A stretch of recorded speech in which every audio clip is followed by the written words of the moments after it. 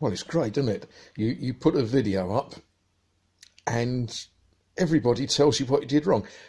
I'm quite happy with that. Thanks, Tim.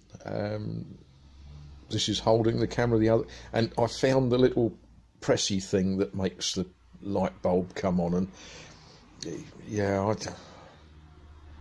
not sure that was a good idea. Well, hello, good evening. What is it today? It's the 19th of March 2018. I had to write that a few times today.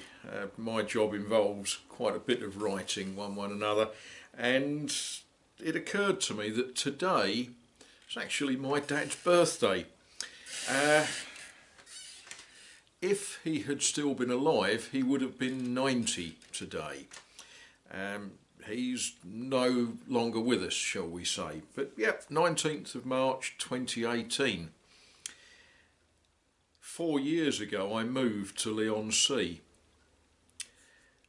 4 years ago I was captivated by how wonderful Leigh-on-Sea was compared to where I'd been living before that. But I guess places sort of begin to wear on you a little bit.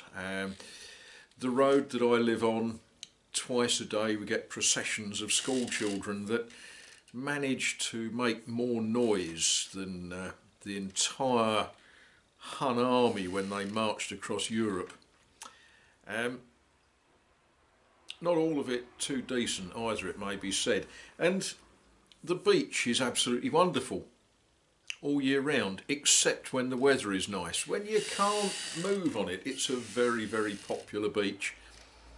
Lots of people come to enjoy the sea air. A lot of people like that. I just have never been good with crowds, I'm afraid. So maybe it's time to think about moving on. I've been dropping some pretty broad and unsubtle hints that I will be moving on. Haven't told you where yet. One or two of you know, those of you that we exchange emails and written letters even sometimes, you know, with pens and ink and things like that. All will be revealed. There's been a bit of a mystery tonight.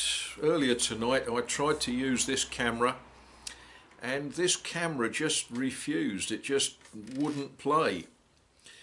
I left it on charge for quite a long while, and yeah, I used my mobile phone to record some video. Suddenly this camera decided it better work. I think it knew what happens to cameras that don't work. It's been a while since we've done any book reviews. People who do book reviews and read them, we're all too busy at the moment saying, goodness, it snowed. And I thought I would just show you this rather wonderful book. This book came from the Havens Hospice charity shop, and it wasn't even £1 English, or a Scottish pound for that matter. It's a book that I'm hoping is going to be very, very useful in the very near future. And it's quite good because it says things in English that you are likely to say, and then it has the French, and then in blue print it has a sort of phonetic set up to give us a chance of saying it such that the Frenchman might possibly understand us. So let's see, I need a cable to recharge this battery. J'ai besoin d'un câble pour recharger cette pile. Wonderful. I have a reservation. J'ai une réservation. Wonderful. Oh, can you recommend somewhere cheap? We like that one. Is breakfast included?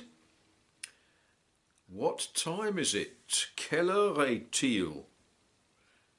It is 1 o'clock. It isn't. It's about 6:30. Yeah. I didn't mean to do anything wrong. Hope I don't have to say that too often. Mes propos n'avaient rien de blessant. Blazon. Mes propos n'avaient rien de blazon. There we are. A very useful little book. How old is your daughter? That's no, I don't want to know. I don't. No, keep your daughter away.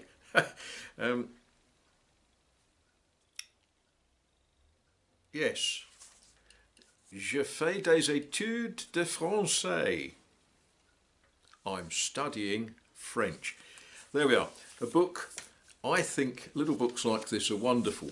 They are not a substitute for actually learning the language, but they give you a fighting chance of, when you want a cup of coffee, of getting a cup of coffee and finding out how old someone's daughter is.